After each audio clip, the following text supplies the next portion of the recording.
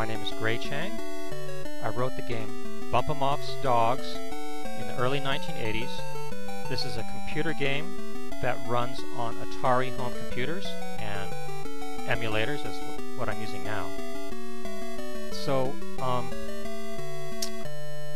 let's just get started to demonstrate the game. This is a two-player game. Okay. I'm the reddish colored dog on the left, and my opponent is the green one on the right. Now you might say, "Oh, this is just what? Pac-Man, right?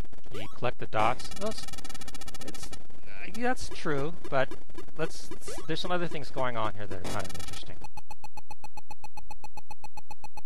Okay, so what's the point of this game? You go through the maze and collect dog biscuits, and take them back to your doghouse at the top of the screen. When you take them back to your doghouse, you store them in your doghouse, and you can see the tally on the top of the screen. I've saved 17 biscuits. My opponent has saved 30, right? The first person, dog, to collect 100 biscuits is the winner. Okay. Now, the fun part of this game is you can pick up these bones and shoot them at your opponent and bump him through the maze.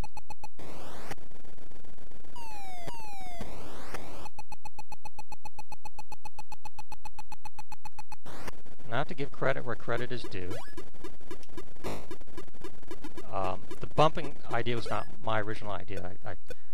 I got the idea from a game for the Atari 2600 or Atari VCS called Slot Racers. A very fun game, highly recommended, where you run through a maze and bonk your opponent. That's and that's the main point of the game. Now, the original feature of this game that I'm proud of is this the scrolling screen that splits when the two dogs are far apart and rejoins when they're close together.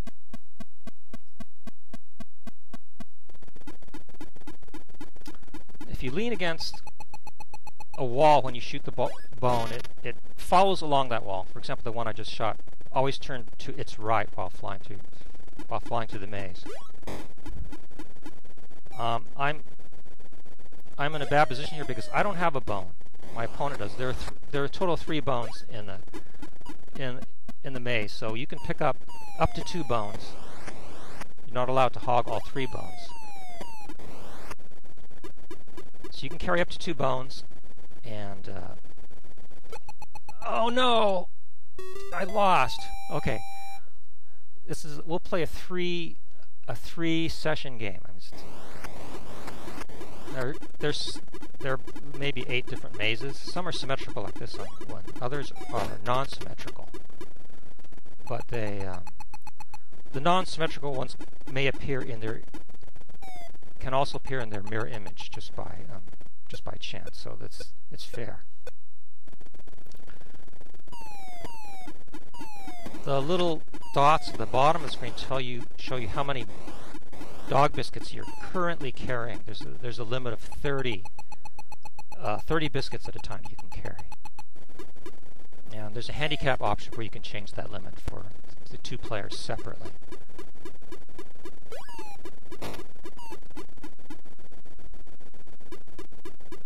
There are also what they're called reward squares. There are 2 types of reward squares that appear randomly in the maze.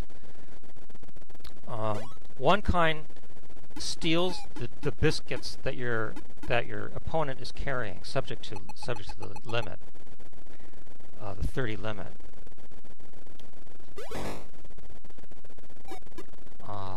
And the other steals 5 biscuits from your opponent's doghouse, transferring from your opponent's doghouse to your doghouse. What am I doing? I forgot which color dog I was. I got confused. It doesn't do much good to bonk your opponent when your opponent is not carrying any biscuits. But it's nevertheless fun, so we do it all the time. The point is not to win, but to bonk your opponent.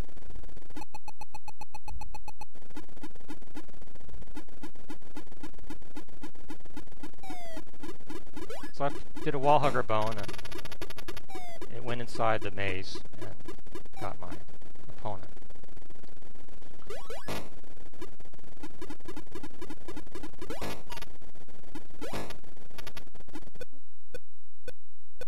Am I the red dog?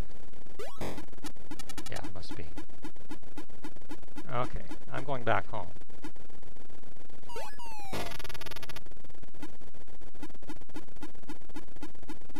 Oh, there's a reward square. I want to try to dump off all of my biscuits first, then go back for that reward square. You can run through the reward square. Oh, my opponent got it first. Oh, that's it. I lost another game. Okay, you see the two little dogs at the top. My opponent's won 2 games. So now instead of focusing on the narration, I'm going to focus on winning. Let's see if I can do it. Come on, come on. Oh no! Okay.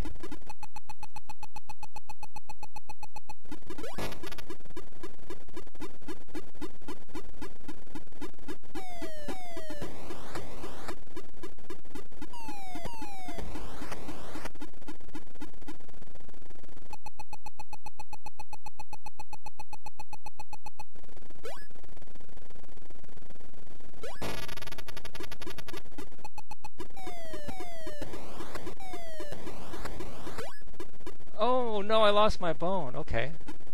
But I'm still going to drop off my biscuits. Ah, reward square. Perfect. Now I'm stealing all of my opponent's biscuits. Now I'm going to head back to my home base. If I can make it, I will win.